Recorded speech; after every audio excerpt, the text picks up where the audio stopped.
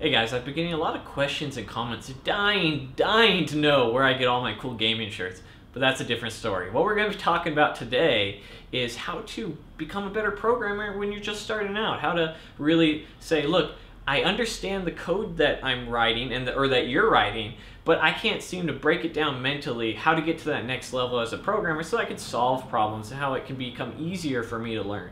So that's what we're going to be talking about today. And the first thing that I highly suggest to do, I've had every mentor I've ever had, every teacher, every professor, every boss always suggests visualizing the process. What is it that I'm trying to do? So in the case of let's repeat a string so many times, don't start writing the code out. Take out a pen and paper or whiteboard. Whiteboards are amazing. I highly suggest you get a whiteboard and start drawing it out. Be like, okay, draw a word. Say hello world. And I want it 2 times. Hello world, hello world. How do I get to that process? And draw it out. And maybe you need to just write hello world times 2 equals hello world, hello world. Okay, that's a place to start. And from that visualization, the juices will get turning and you'll start figuring it out. It will help every time. Every time I ask for a problem, half the time, ask for help for a problem, half the time, by the time I'm done asking and keep on trying to phrase it correctly and it helps me to visualize it, I figured it out. I'm like, oh, never mind. And this will help you become the next level of how do I figure a problem out just by drawing it out word for word. It doesn't have to be in code. Just draw it out logically and then try and figure out each little bit how to get there. So the next thing is documentation. And what I mean by that is all these great programming languages, Java, JavaScript, Python, Ruby, C++, all of them, they all have amazing documentation, some better than others. But if you're trying to code something with an array, you need to know what you can do with an array in that language. You need to know what there's built in, because you may be spending all this time trying to grow something or build something that maybe already be built in. It's already a function, a method, and you just need to go ahead and ask and read through. Just don't scan the code, read through and fully understand what the documentation does and what it can do for you. Use it to your advantage. There's no shame in not writing something if there's already built into the library. That's what it's all about. Write the most efficient code you can and best code and code that works. And last but not least, comments.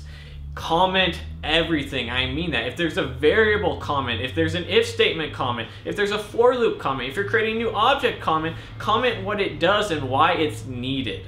So this is a count variable, and this int keeps track of count for this for loop to terminate or this while loop to terminate. And then, you know, while this is true, keep on concatenating the string. Keep on adding the string onto the end.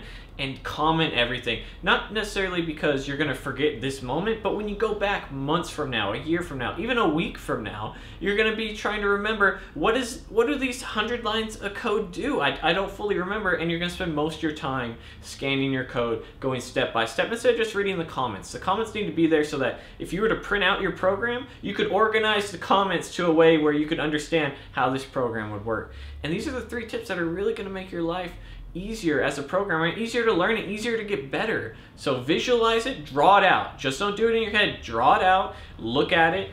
Second, documentation. Understand it, see what it does, and make sure you don't make it harder on yourself. I've written tons of codes that I haven't looked at the documentation and realized, oh my god, I just spent 2 hours writing something that I could have put just math.max or something along those lines. And finally, the comments, because you're going to be reusing your code over your programming career, and you're going to need stuff that's going to repeat. And why put yourself through all that stress and all that irritation? And especially when you're working with groups of people, they need to understand what it does, because they may be working on a separate part of the project, because coding is not just a single-man job, it's a multi-man job, and you need to be able to work well with others, and comments really help to make that easier. So as always, guys, I hope you enjoyed this video. I hope it kind of expanded your horizons on 3 basic things that you should already be doing, and if you're not, definitely implement these into your programming regimen. And as always, don't forget to like the video, subscribe. That really helps me out a ton.